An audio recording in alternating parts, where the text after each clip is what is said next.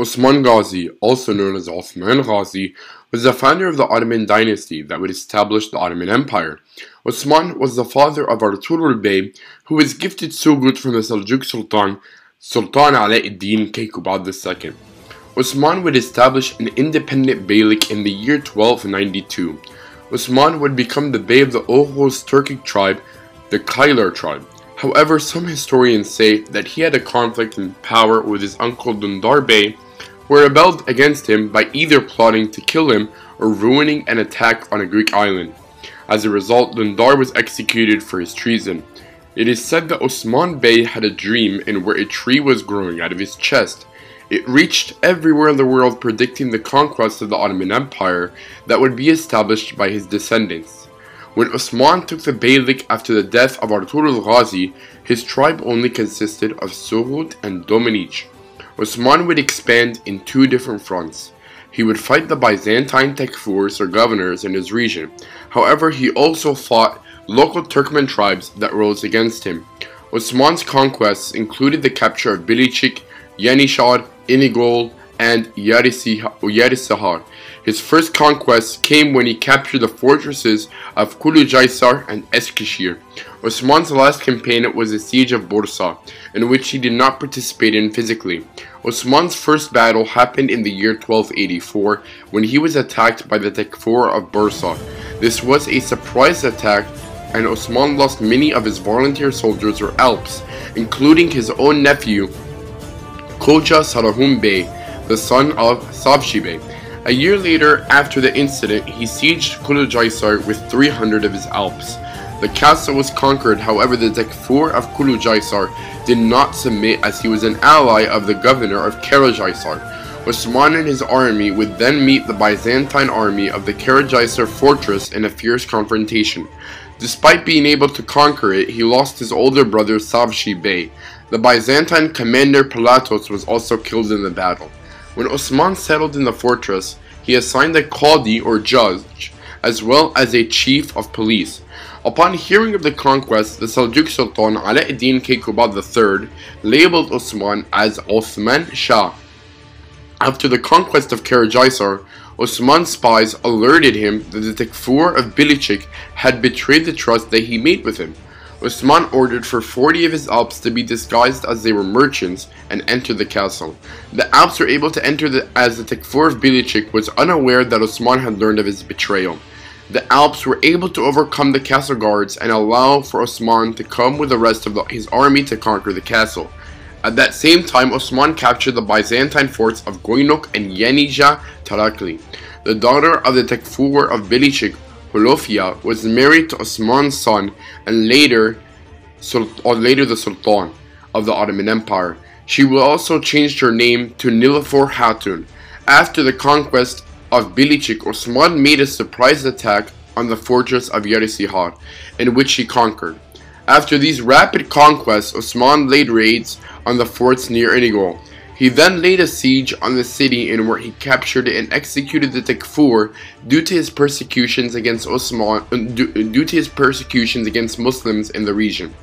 In the year 1292, Osman became independent as the Seljuk Sultanate of Rome fell with the last Sultan, Ghiyathuddin Mas'ud. Osman also developed good relationships with the Tekfurs that did not oppose him. The Tekfur Koze Mihal converted to Islam and fought under Osman's banner. In the year 1302, the Byzantine Emperor Michael set out to confront Osman with a big army. Knowing this, Osman avoided confrontation, which made many of the Byzantine commanders desert. The emperor moved back to Constantinople, but his father, Andronokios II, sent an army of 2,000 to the plains of Baphius. Osman met with the army with 5,000 Alps, which included his own and many of his Turkmen allies. Osman's army defeated the Byzantine force, pressuring them to retreat. The battle brought all of Byzantine Bithynia under Osman's control. Osman had two wives. He married Rabia Bala Hatun, the daughter of Sheikh Adib Ali, along with the daughter of the Turkmen Bey Omar Abdul Aziz Bey Malhun Hatun. He had 6 sons, which were Alauddin Pasha, Orhan Bey, Shoban Bey, Malik Bey, Hamid Bey, and Pazarul Bey. He also had a daughter named Fatma Hatun. Osman gave a very powerful message to his son after the Battle of Bursa when he was very ill. He told him, "Son, be careful about the religious issues before all other duties. The religious precepts build a strong state. Do not give the religious duties to careless, faithless, and sinful men, or to dissipated, indifferent, or inexperienced people. And also do not leave the state administrations to such people, because the one without fear of God the Creator is not afraid of the created. The one committing a great sin and continuing to sin cannot be loyal. If that one would have a loyal person is loyal, he fits to the Prophet's true description and so does not go out from the Sharia. Avoid cruelty and superstition. Remove the persons who encourage cruelty and superstition from your state. Underlying reason is that such persons may decline to you. Always expand your state by jihad, because if the campaign is not held for a long time, a deficiency and clumsiness will appear. Such persons who know better about the campaign die and inexperienced persons come instead of them. So many mistakes emerge and the state damage from this. Save the Beit al-Mal or the treasury. Try to make the state stock. Would the border be contented with you have, and do not destroy in an unuseful way, but your needs and necessities do not squander. Do not be proud with your soldiers and goods, because they are for the way of Allah. Protect the statesmen working for Allah's sake. After their death, care about their families and answer their needs. Do not seize your public goods by violence. Give your kind hand to the deserved people and save such persons' relations from troubles. Protect the military officials. The scholars, the virtue men, artists, literary men are the power of the state structure. Treat with kindness and show honor to these men.